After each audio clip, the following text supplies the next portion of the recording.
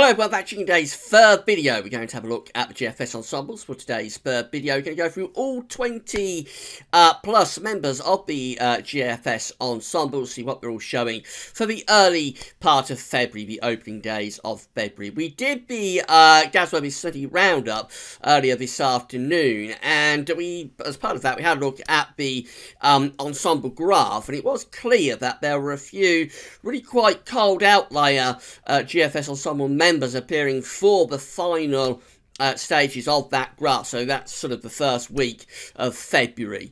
And I said we'd have a look at it this evening, go through the ensemble members individually, see how they were coming to that potential for colder weather in the first week of February. Remember, several of the ensemble members were mild, though, for the first week of February. Big split.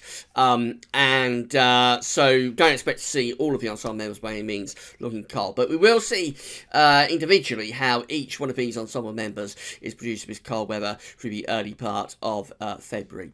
Just to say that the Spring Analogues update, part 1, has been released today as well. So this is your third video today. Been a very busy day indeed. That Spring Analogues update is now on the Spring Updates and Forecast page with a written post as well. So check that out and get to the link via the homepage where you are watching this video. Right, so let's get on with the analogues update. We've got all GFS Ensemble members to get through. We're going to begin with the operational run, of course. We're starting in a week's time, which is Sunday, 28th of January. And in a week's time, the general idea is that next weekend we're going to have high pressure building just to our south. So mild air is going to push up from the southwest. Let's see what the operational GFS midday run does as we go into the end of January and the start of February. So moving into the closing phases of January, we flatten off that ridge and move low pressure in from off the Atlantic, turning increasingly unsettled through the first days of February. Then we build a ridge up across the country by the 4th of February, long way out, 336 hours, but we are building a ridge here across the UK and Western Europe. Quite cold air on the eastern side of this ridge, plunging down through Scandinavia with this trough just here. And then if we carry on running through to the end of this GFS run, eventually what happens is that we start to try and take that high pressure up towards Scandinavia by the 6th of February. But we do still have lots of low pressure out the Atlantic. So whether we would ever get that high pressure Scandinavia, much less getting to an easterly, if we could get into an easterly, there's a big cold pool waiting across northeastern parts of Europe. So if we could get into an easterly, there'd be plenty of cold air to tap into. Just whether with such a strong polar vortex that we see here with these purple colours around Greenland and the North Atlantic, whether we'd be able to build that ridge up over Greenland, that is quite uncertain. So anyway, that's how the midday operational run of the GFS looks for the very end of January into the start of February. Let's go through the ensemble members then. We're going to have a look at the GFS control run first of all.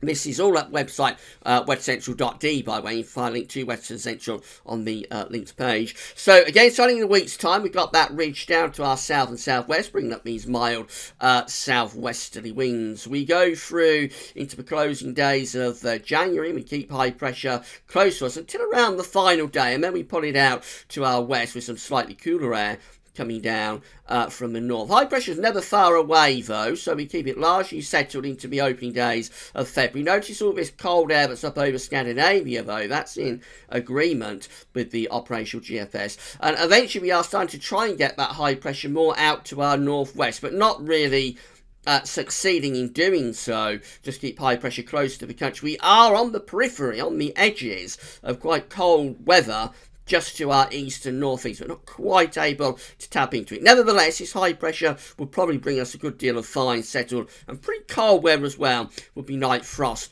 early and late. So that's the control. This is ensemble member number 1. Again, in a week's time, we've got that mild ridge down to our southwest, bringing up those southwesterly winds. We go into the final days of January. We turn the winds into the north. Could get some wintry showers coming through there. Another northerly shot comes through on the 2nd of February.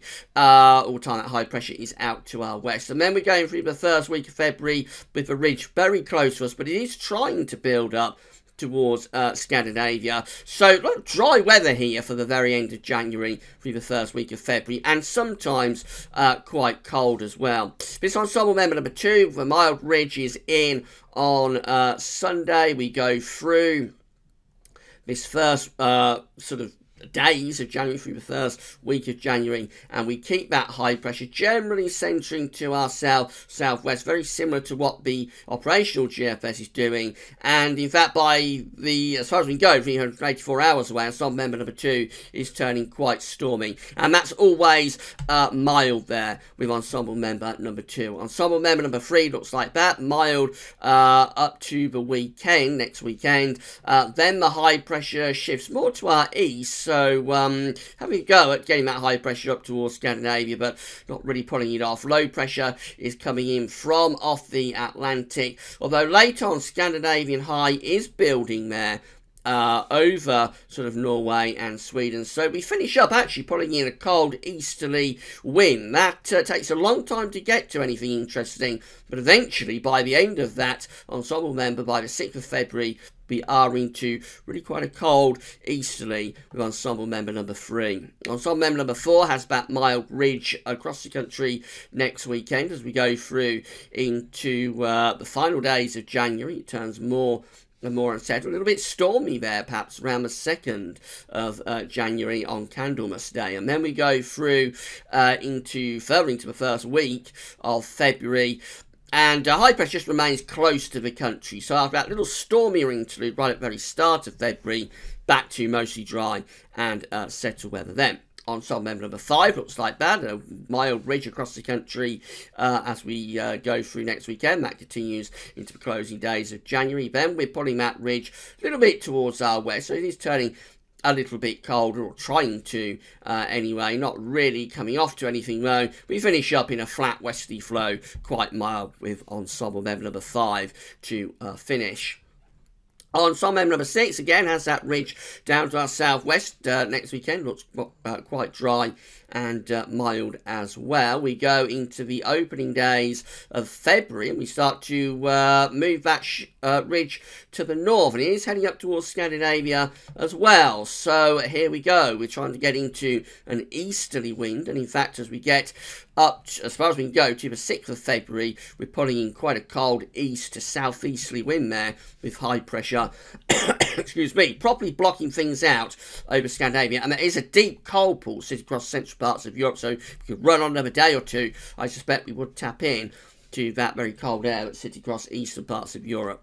So member number 7, the mild ridge is in across the country next weekend. What happens as we go into the closing days of January and the start of February? We just keep that ridge close to us up to the 1st of February. We try and pull in some northerly winds, but that mostly pushes down into Scandinavia, courtesy of this trough just here. And then we run through the first week of February, and eventually we do pull down really quite a bitterly cold northerly wind. So that turns very wintry later on in the first week of February. Proper northerly winds start to plunge down across the country then. Several of these ensemble members are looking quite cold through this first week of February. We're up to ensemble member number 8. We have this weak ridge across the country next weekend, or quite a big ridge across the country next weekend, bringing plenty of dry and mild weather. That ridge continues as we run into the opening days of February. Then it's turning a little bit more unsettled, those low pressures to our north. We get through later into the first week of February, and this will just keeps that ridge down to our south, so it keeps it generally mild and mainly dry for southern areas, a little bit more unsettled in the north through the first week of February. Ensemble member number 9, again the warm ridge is there next weekend, and then we flatten that off and turn things very unsettled by the final day of January, turning wet and windy, and then through the first week of February, unsettled to start with, and then quite cold with those northerly winds. After that, further into the first week, we build this ridge in from off the Atlantic, so mainly dry but cold then as we go through the first week of February. Not as cold as some of the ensemble members that we've seen. Ensemble member number 10, halfway through, shows the warm ridge next weekend, and then beyond that, we move that ridge away, try to take it up towards Scandinavia. So we've got a battle going on here through the first week of February. We've got deep low pressure in the Atlantic, high pressure building over Scandinavia, leaving us in a bit of a no man's land with those southerly winds. What happens as we get further on, where we find a big ridge here building up to the northeast, although as far as we can go, we're actually mild up to the 6th of February. We remain in an Atlantic flow, but look how big the ridge is across Scandinavia and stretching back up into the Arctic. That could go into a very cold easterly wind shortly afterwards. This is ensemble member number 11, generally dry and mild next weekend. That high pressure sticks around into the closing days of January, and it's still there even into the opening days of February. Eventually it's turning more unsettled to our north, but generally we're just keeping that ridge close to us throughout the run of ensemble member number 11. That's generally mild but dry conditions there through the first week of February. Number 12 looks like that. It's mild and pretty dry, probably very cloudy next weekend, and then after that turning more unsettled and a little bit colder as well. Then we build that ridge through the country as we go into the first week of February. So yeah, nothing really doing from a cold perspective with number 12. Number 13, again, the mild ridge is in next weekend. That's broken down as we go into the closing days of January. This is the 1st of February with high pressure sitting over the top of the country and stretching into Europe as well. And then we move that high pressure up towards Scandinavia as we go through the first week of February,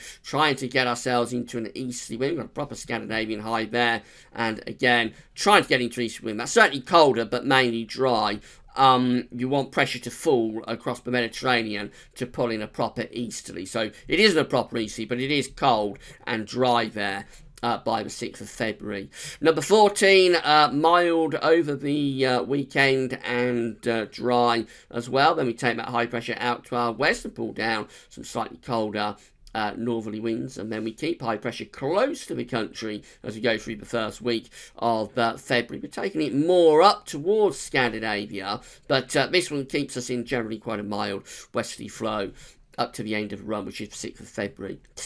This is number 15, again, with high pressure to the south, low pressure up to the north as well next weekend. And then we pull down those cold northerly winds for the opening days of February. Don't last too long. And we go back into westerlies, and it's generally quiet and mild there with ensemble member number 15. Number 16, the mild ridge is in next weekend, and then we go through into the extended range, keeping that high pressure close to the country. This is centering over the country, so it's probably mostly cold and frosty until late on when we go into a flatter type pattern. Also, we're getting more milder ensemble members appearing as we're getting into these final ones. This is number 17, again mild and dry next weekend. Then it turns unsettled into the first days of February, pulling down some cold northerly winds temporarily, and then quite unsettled and stormy through the first week of February. We finish up looking like that on the 6th of February with high pressure around Iceland, so that one is going colder, perhaps very cold and wintry by the 6th of February on ensemble member 17. 18, mild and dry with the ridge over weekend, and then we go into the very first days of February, and it turns increasingly unsettled, quite stormy for a time before we pull down some colder air from the north. We finish up looking like that, not overly cold, still centering under that ridge. Number 19 has the high pressure to the south, low pressure to the north next weekend. We keep that high pressure in control of the weather as we go through into the opening days of February. A lot of dry weather with that, very frosty as well, I would have thought. Eventually that high pressure is starting to get broken down, and it's turning more unsettled, although it clings on to the south. And then finally for ensemble member number 20, we look like that next weekend, mainly dry, mild and quiet, if rather cloudy. Then it's turning unsettled, maybe a little bit stormy there for the 1st of February, with the winds going into the north. That's starting to bring some colder air back in from the north, and then we start to build the ridge out to the west west and the northwest. So this is turning increasingly cold and wintry. We finish up by the 6th of February. We finish up with a cold ensemble member for number 20, with high pressure over Iceland and Greenland, low pressure across Central Europe, and we're putting in these cold north to northeasterly winds. So it looks like the rest of January is going to have very little cold weather. What's going to happen is that this week is going to see milder conditions. There will be a bit of a colder snap at the end of this week, just to start the coming weekend. But by the end of the coming weekend, where we're starting off at with these ensemble members on, I think it's next Sunday, by then milder air has infiltrated across the whole of the country, and that carries us through then, generally with these ensemble members, through the rest to the end of January. It's through this first week of February, we do have the potential for some colder weather to be appearing here. It's probably not quite a 50-50 split between the colder and milder ensemble members, so it probably just does favour a little bit things staying mild for that first week of February. But I will be focusing on the first week of February for the chance, no more than that, for the chance of our next dose of cold and wintry weather. So it's been a very on-off winter. Every week has alternated between milder conditions and colder conditions, and that could well carry on into February. So the first week of February, I think, is when we're focusing on now for the chance of our next notable sort of cold spell of weather. Whether it actually comes off, we have to wait and see on that, of course, because it's far too far away to have any confidence about. Right, that's it for all of today's videos. Hope you found them interesting and informative. I think all of them together, we've gone over an hour, so I hope you found all of the different updates we've done today to be interesting and informative. Tomorrow, we're back to normal, just probably one update coming up tomorrow, looking at the next week, 10 days. But that's all for now, and thanks for watching.